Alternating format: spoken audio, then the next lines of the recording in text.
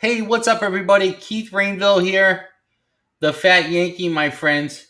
So, I'm going to show you guys something today that is extremely important and that has been a significant reason for debate inside the group and a lot of the jerky groups. And we got folks out there that, believe that certain temperatures are right for safety, and then they're telling people that these certain temperatures may be safe. And I want to just kind of do a video today. If you see on my screen, I want to show you in writing the document that I have here, and I'm going to put this in the file. This is the USDA Department of Agriculture Food Safety as it relates to jerky. Okay. And this is something that a lot of folks, when they read this, they're really missing. So it's so important that we take this and this video here and really, take this document, look at it. I'm going to leave it in the file section of certain groups here. I'm going to leave it on my YouTube channel. But here's what I want you to take a look at, okay?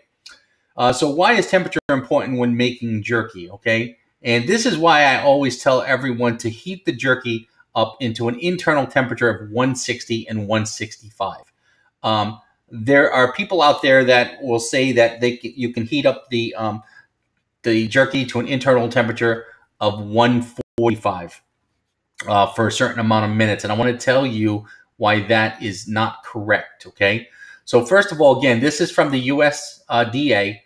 It says after heating the jerky to 160 to 165 degrees Fahrenheit and maintaining afterwards in a dehydrated temperature of 130 to 140 to complete the drying process. Okay, so it is extremely important to kill any salmonella or E. coli that you heat that internal temperature. As you see, the USDA hotline currently recommendation for jerky safety is to heat the meat at 160 degrees Fahrenheit, and that is for poultry and beef, okay? So now, here is what I want to show you where other folks have this significant difference in temperature of 145 and why they think that's good. And I'm going to tell you and explain why that is not good. Well, first of all, it's in writing that you should heat the meat to 160 degrees. But if you look at the bottom of this page, on page 2 here, this is extremely important. Actually, let me go here. Let me see. Okay. So what happens when you heat the raw meat to anything less than 160 degrees?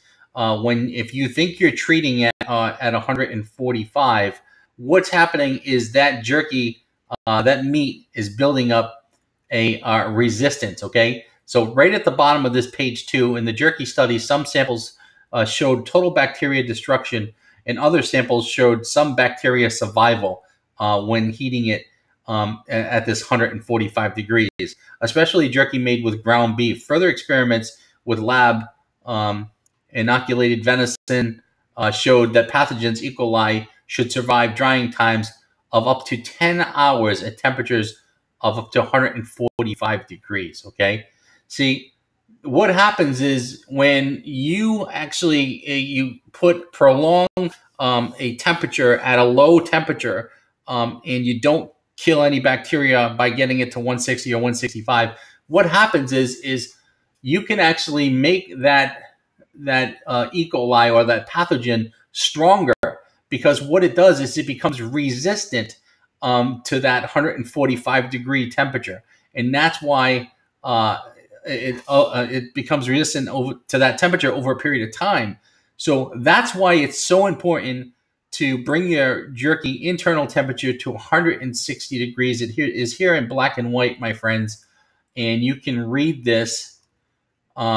This is in the Beef Jerky Lovers and Makers group. I'm going to put this in, and I'm going to leave this in the Beef jerky makers group, my group with a lot of my students in it. This is also inside my course, but this is why it is so important. Again, this is on page 2, to bring your jerky to an internal temperature of 160 degrees. Okay, this will ensure that you have killed any pathogens or bacteria inside the jerky. You know, it's a chance that you're taking with people out there getting sick, and for me, it's just a chance that I wouldn't want to take, and that's why throughout my jerky experience and career of making it, we always did the internal temperature of 160 degrees. Let alone, I was also told by a doctor at the Department of Agriculture that that was a standard. Okay, so folks, I hope you got something out of this video. Again, I'm going to post this in the file section of the Beef Jerky Lovers and Makers group, as well as my personal group, Beef Jerky Makers, on Facebook. Okay, so page 2, very important. Thanks for watching, everyone.